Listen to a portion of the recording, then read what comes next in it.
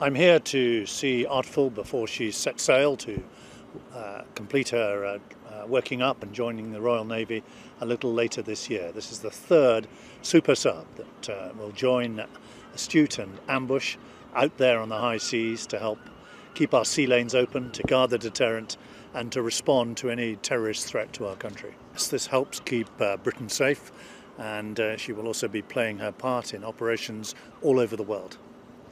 Well, this is one of the most advanced, technologically advanced and sophisticated submarines being built anywhere in the world at the moment.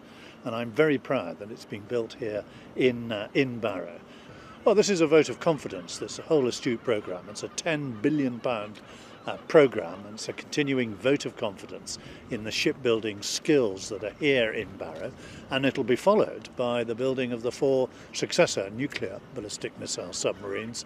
Yes, these facilities here haven't been upgraded for a while, in fact since the Vanguard boats were built here some 30 years ago.